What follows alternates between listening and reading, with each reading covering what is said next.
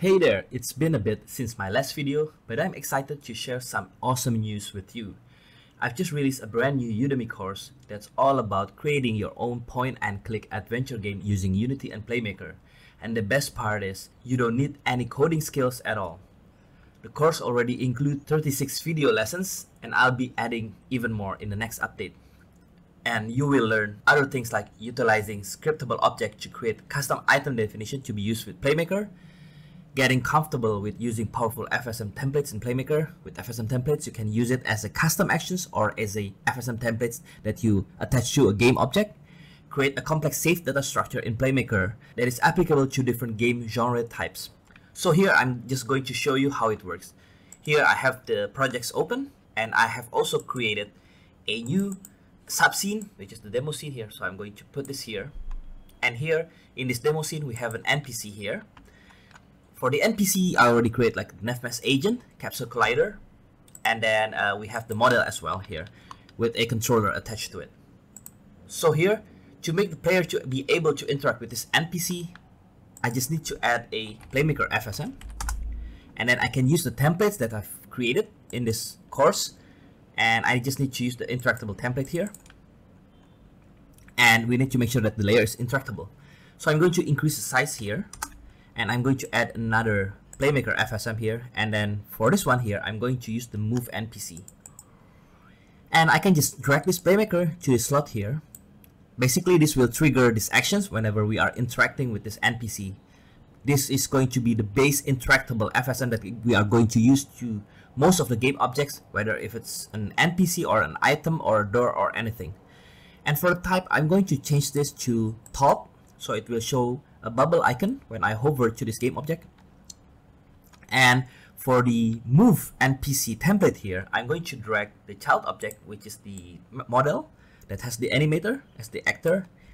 And then for the target, I've already created an empty game object here. This is the target, and this target is actually in this position here. Okay, so now let me just show you here. If I press play, then I can talk to this police officer, and if I talk, the police officer will move to that position. Okay, so this is one way to do it. And we can easily change this or extend this NPC here. So for example, we want to create like a dialogue system first. So I can create an empty game object, and I can rename this to dialogue A, for example.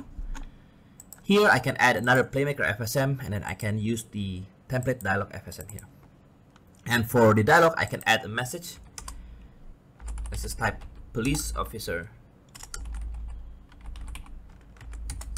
Let's just say, what do you want?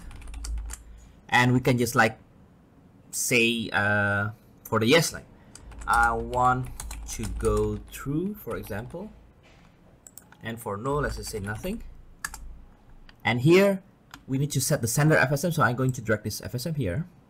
And for the yes actions, we can trigger the move NPC FSM that we've just created before.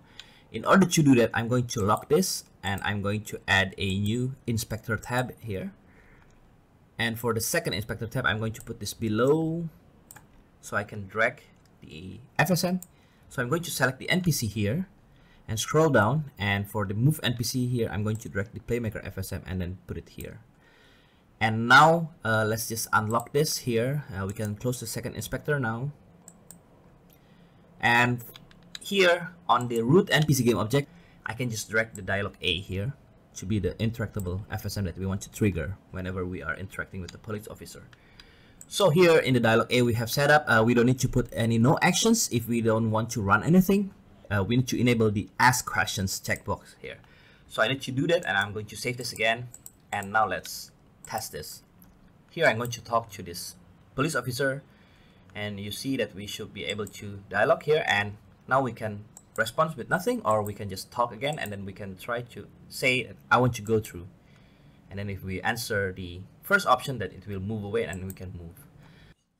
So yeah, you can see how easy it is to create different NPC behavior by changing and mixing different FSM templates. And if you haven't been using templates in Playmaker, you should, as this reduces FSM redundancy on different game objects, and it also makes it easier to manage changes. I have put a link with a discounted price in the description that will be expired in 3 days from the date of this video.